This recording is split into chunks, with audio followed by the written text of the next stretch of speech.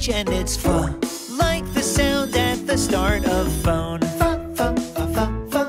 A phone you might use to take a photo in Phoenix with a pal named Phil. Yup, PH makes the sound of ph in any phrase, and it always will.